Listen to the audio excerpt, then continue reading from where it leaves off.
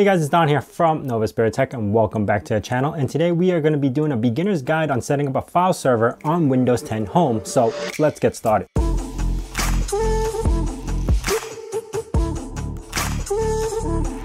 Now, chances are you still have an older laptop or maybe a desktop sitting at home that still runs Windows 10 Home.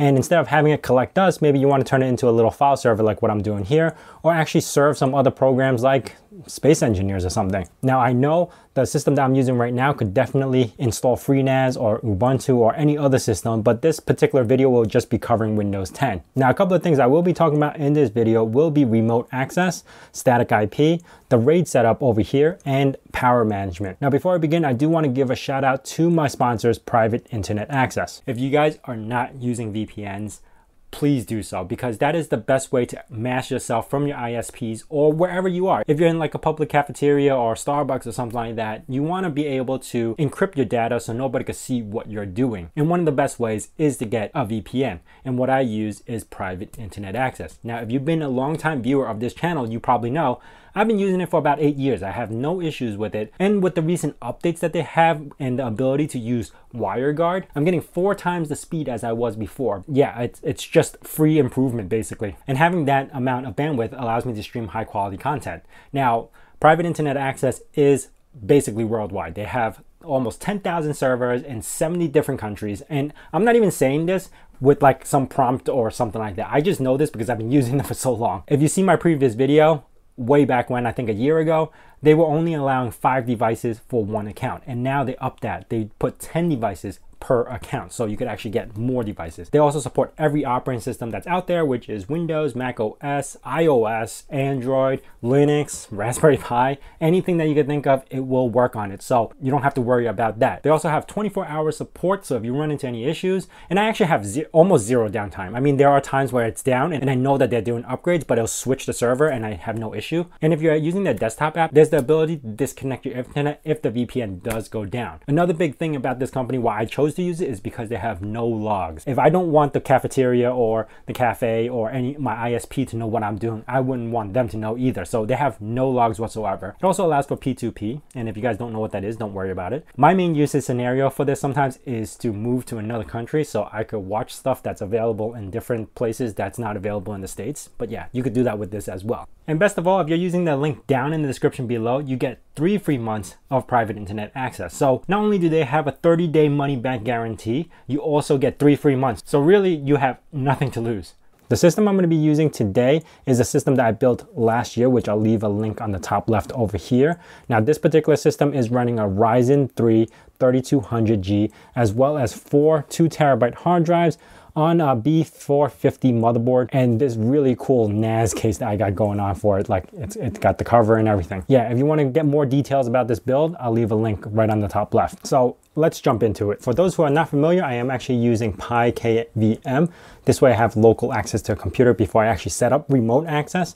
So if you see this little blue dot, don't be worried, because that's what it is. So I'm going to zoom into this so you can see this as a full screen. So this is a fresh install of Windows 10. And I believe I'm on 1909. Let me see if I could check my system. Yeah, 1909. I mean, they have newer versions, but I'm running into a lot of issues with the latest 20-something H or something like that. But yeah, anyway, in particular, what we're gonna do first is try to get remote access. And there are a couple of options that we could go here. So if I was to go over to Google and search for RDP. Now, Home Edition does not come with RDP, and there's no way to enable it through the start menu or something. But if you are using Pro, you could just enable RDP and that is it. You don't have to set up any other remote access except for remote desktop protocol. Now in the Home Edition, since it's disabled by default or it doesn't even have it available in the system, you can get it in a way using something called RDP wrap. And that's a GitHub repository that you could download, and this will actually replace a file or terminal service itself, the DLL, and allows for certain operating systems like Windows 10 Home Edition to run remote desktop protocol. Now, while this is very, very convenient after you install it, the only downside to this is once you do a Windows update, and you know how annoying Windows updates are, it might have a chance of breaking this, which means you have to reinstall it again. But at that rate, that means you don't have access to it to reinstall it. So in this instance, I might not be using this one, but I will be using X-Tight VNC server. And X-type VNC server is a very convenient way, and it's also free to give you remote access as well. So I'm going to head over to that website and I'm going to download 1.3. And yeah, let's download, which one is it? This one, self-installing window package. Now you want the self-install Windows package because it actually will install as a service. This way, when you boot up the system and you have that login prompt, you could still access that login prompt. I'm gonna hit next, just go through all the installation. You see, type VNC viewer, I don't need that. Web pages and documentations, don't need that either. And that is it. I should have X-type VNC server installed. And let's see. Okay, install VNC as a service. Launch, allow access. And here we could actually do our things with like setting up cookies and stuff like that. So I'm going to accept socket connection. Primary password, you do want to change this because I don't know what the default is. I think it's administrator or something like that. And that's basically about it. Now, once this is running, in my case, this particular server is running at 192.168.105.106 IP address. What I want to do is actually change that to a static IP. This way, every time the computer boots up, it might have a chance of changing the IP, which I don't want. So I am going to go over to adapter options, right click on the Ethernet controller, properties, go over to IPv4, this one, Internet Protocol 4, properties, and this is where you would set up your static IP. Now, if 106 works for you, like the default IP that you just got and we just looked up, you might want to keep that. But in my case, I like to keep mine under the 100 range. That's because my router automatically allocates 100 to 150. I don't want to be within that scope, so I'm going to choose something either under it or above it. And in my case, I'm just going to do 81. 255 would be the net mask, or 0, and my default gateway, which is your router's IP.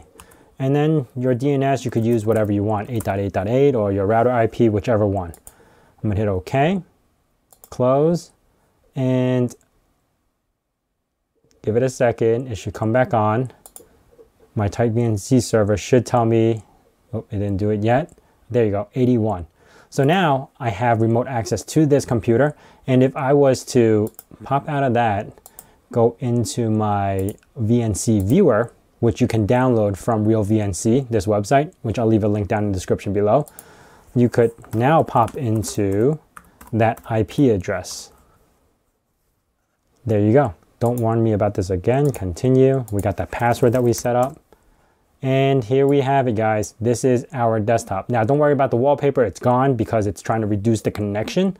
But ultimately, we now have remote access to the computer. Now, I'm not going to be using that connection right now because I don't want to have more connections than I need to. So I'm just going to leave it on my PyKMS. But you get the idea.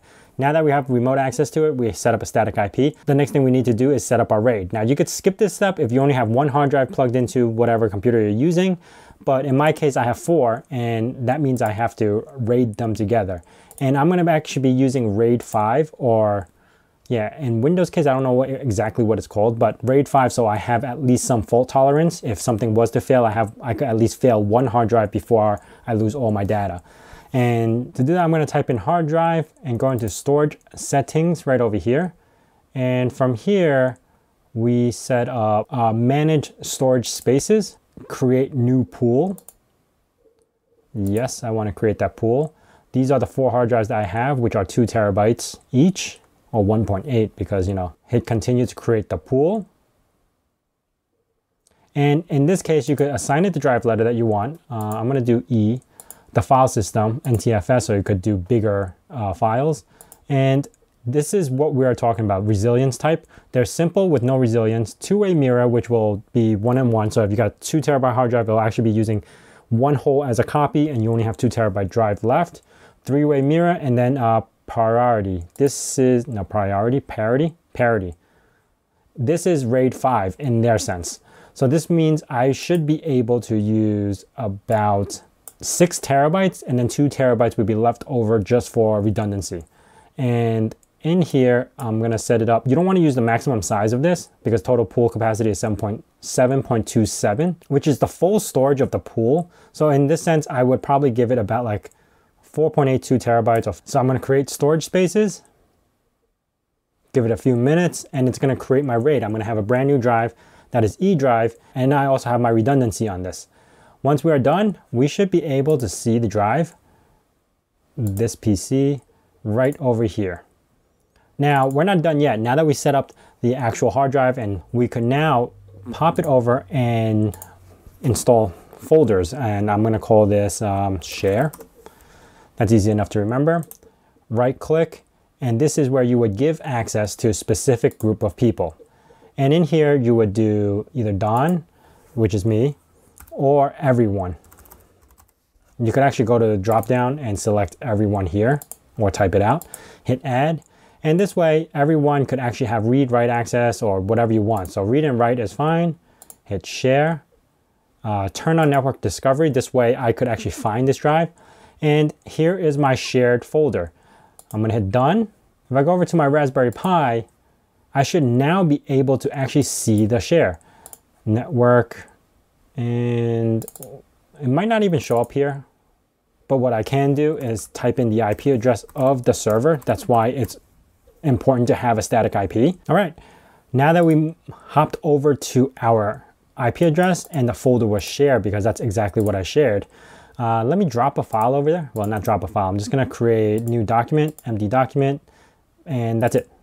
If I go over to my Windows machine, which is the home, you would see untitled document, which is the same as what I have over here.